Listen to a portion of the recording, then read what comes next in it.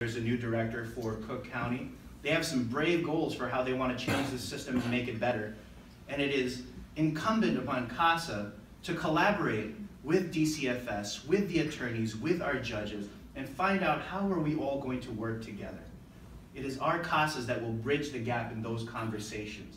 And where our judges cannot be, where the attorneys cannot be, where the caseworkers cannot be, our CASAs can be. And the linchpin to all of this is the CASA will put their work into a court report. The court report is handed in to the judge and to all the attorneys on the case for the child. And our judges will rely on these court reports when making the decisions about what to do with these children. This is the most powerful tool that CASA has in terms of serving our children and collaborating with the system, because we are communicating in that court report what we have investigated, what we have seen, and what we'd like to advocate for. It sounds like a perfect process, and it sounds great, but our need here in Cook County cannot be overstated. And the call to action cannot be overstated. I said before that there's 5,780 children in the system. You can see from the bottom of that slide, CASA currently serves 123 children out of 5,780. Government funds, although we are called CASA of Cook County, and we serve the county, and we collaborate with the county, government funds account for less than 1% of my operating budget. And every day, especially our presiding judge, Judge Martin, every day, our judges constantly ask us, can you take on more children? Can I assign this kid to you? Can I assign this set of siblings to you? The call happens every day because our judges want us to serve more children. Now, it's a real downer when you hear those kind of statistics. And even for me and my team, those statistics should be daunting. But I smile. I always like to smile. Anyway. But I smile, and these things are not daunting because at CASA of Cook County, we have a plan. When I took the helm at CASA in 2015, we set out to galvanize the Chicago community and rally Chicago around our children and our mission for these children. We wanted to tell Chicago about what our CASAs were doing. Because as I met with current and potential funders, I realized one very important fact. And I wouldn't be surprised if many of you come up to me after this and tell me the exact same thing. I realized that many people in Chicago were actually not aware of our 5,780 children, nor were they aware of the great work that our volunteers were doing. These are everyday people with everyday jobs. We've got a chief human resources officer, we've got an attorney, we've got a law student. These are everyday people spending 10 to 15 hours doing this work.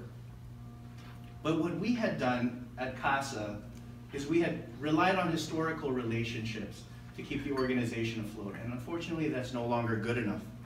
So we immediately set out to do this, to tell Chicago about what we were doing. To say, this is what's going on in our city. This is who our children are. And I'll tell you, ladies and gentlemen, I couldn't tell you how many times I've heard the phrase, I had no idea.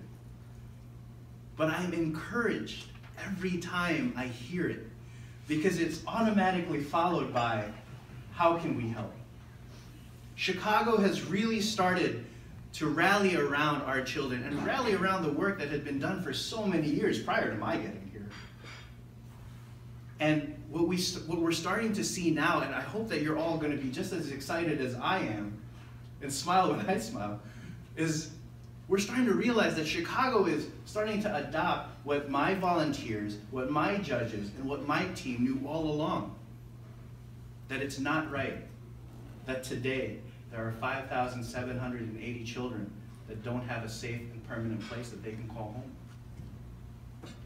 In the year and a half since our strategic plan, when we implemented it in May of 2015, we reopened intake of new cases. So When I got here and my judges were telling me, Mark, when am I going to be able to assign this child to you, that child to you, this set of siblings to you?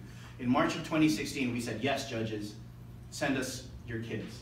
But we also said we have very limited resources, so send us the ones who need us the most first. Send us the ones where you're really saying, I need an extra set of eyes. And those are the cases that have been coming in. We rebuilt and strengthened our relationship with the Department of Children and Family Services.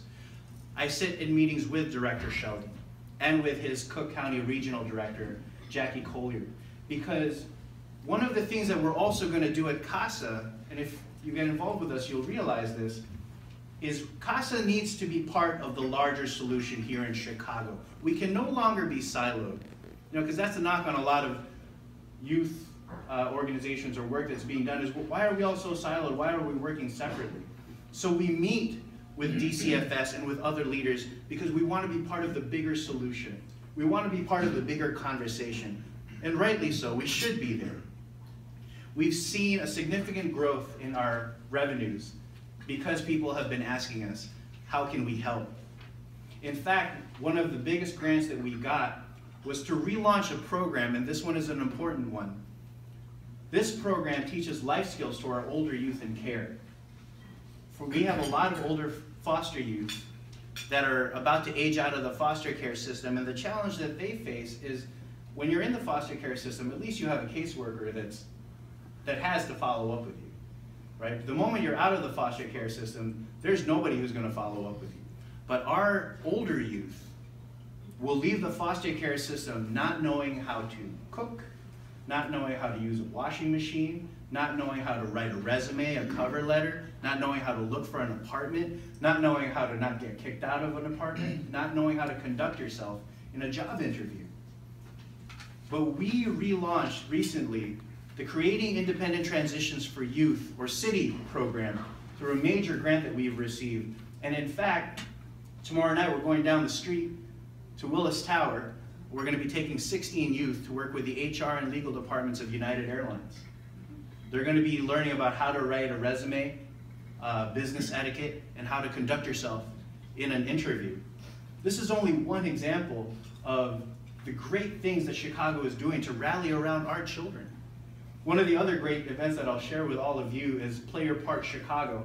We were talking about it earlier. It's a partnership with the Toy Industry Foundation. We fill Comiskey Park, so Cubs fans, I'm sorry, I'll try to go to Wrigleyville eventually. But we go to Comiskey Park, and we fill the patio room of the ballpark with about 350 children. I think this past summer, Edna, what, 400? 400 children.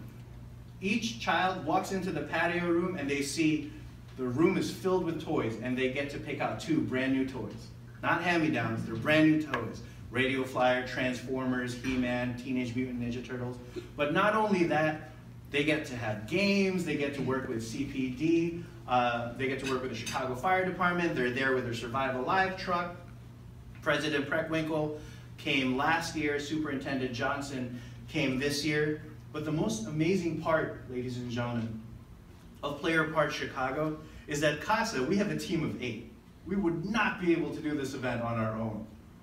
But I found myself standing in that patio room, and it was very emotional because in the room we had volunteers from UPS, Willis Towers Watson, Bank of America, Lock Lord, and multiple other corporations, all there for the day for our children. They're there putting toys together, moving tables and chairs. It's an amazing sight, and I hope many of you come to see it. But this is just another example of how the Chicago community is really coming, and here are some pictures for everybody. The Chicago community is really starting to answer the call for what we're trying to do. Because of this amazing momentum that we've only done in a year and a half, it's allowed my team and I to look more long-term to the other goals that we have. We've strengthened our screening and training procedures for new CASAs. In fact, tomorrow we'll have a meet and greet for 42 new volunteers. They're coming to the Cook County Juvenile Center to meet the team and learn about what they do. We implemented a new case management software so we can actually have accurate reporting of our data outcomes. And we've started to have conversations with our partners in the Cook County Juvenile Center of where else do you need us? Where else would you like us? You know, one of the biggest issues that I'll share with all of you is right now, one of the issues in the Cook County Juvenile Center is what do we do about dually involved youth? Dually involved youth are youth that have a case open in the child protection side, but they also committed a felony, so they also have a felony case open. It's two different judges, two different systems. Because of confidentiality, both sides are not allowed to talk. So you're going to have a child on the child protection side where the judge is going to say, I think this child needs to go to therapy services at Northwestern. But then you're going to have a judge on the other side who could potentially say, this child should have a home confinement, and they're on probation. So what do? If you're that child and you have to go to therapy, the moment you step out of the door, you're in violation of your probation. But CASA can help. Because our volunteer will be able to go to both hearings. We'll be able to put that into the court report. And we told that to our presiding judge, and her reaction was, can you really do it? You want me to assign kids to you now? You want me to tell my judges? And we said, absolutely. You should absolutely assign us to that. This is the kind of momentum that we're building. I'll share with you one of the greatest things that we've recently accomplished. Our director of development hit a home run, secured for us an AmeriCorps grant. This grant is valued, is a six-figure grant, and it will allow us to hire administrative staff to report to the development director, the programs director, and the director of recruitment and training, because my staff has been terribly overburdened and stretched very thin, wearing multiple hats. But this grant is a game changer for us because it expands our capabilities to serve. And the funniest part to me is, for the first time in CASA Cook County's history, we can actually say we have real departments. We have real departments with real teams working in each department. I share all of these with all of you. I'll show you more pictures as well. That's Oscar Munoz, by the way, the CEO of United Airlines. He was at our last city module. I share all of this with all of you because I hope I'm doing an effective job of communicating to you the passion and the excitement that my volunteers have and my judges have for our children. I hope that in some small way I'm able to infect this room with the momentum and the excitement and the hope that we have for our 5,780 children, because we have a plan at CASA of Cook County. And make no mistake, we drive really hard at the CASA office. I remember one time I came home from a meeting and Edna yelled out, everybody put on your big boy pants, Mark just got home from a meeting, he's got ideas. But it was true. We drive really hard at the CASA office, and our volunteers work really hard because we know it's not right that we're only serving 123 children, and we have to assign more CASAs to more children. And now we have a fixed point. Now we have a Northern Star that we're working towards. Now we have momentum. And this is an exciting time for the CASA office. So I want to thank you all for allowing me to be here, to share our victories with you, to share our challenges with you. I want to thank everybody for being willing to listen to what we're doing. I hope that many of you will stay afterwards, take a little bit of time to chat with me about what we're doing, chat with my Director of Development, Edna Ho, two of my board members, Mr. Tim Ressmeyer over here and Mr. Rick Cobb over there, my good friend John Paul Ferrer over here. John Paul actually sat me down, I think, were we here at the University Club? I asked John Paul for help when I first took the helm at CASA, and he sat me down, poured me a coffee, and said, what's your plan? And I got him to support me, so I must have had a great plan. So please take some time to talk to all of us. We'd love to share more of our stories. And I'm going to end this by leaving all of you with a saying that we say at my CASA office all the time. My team is probably sick of hearing me say it, but I'll say it here. Thank you so much, and onward and upward. Thank you.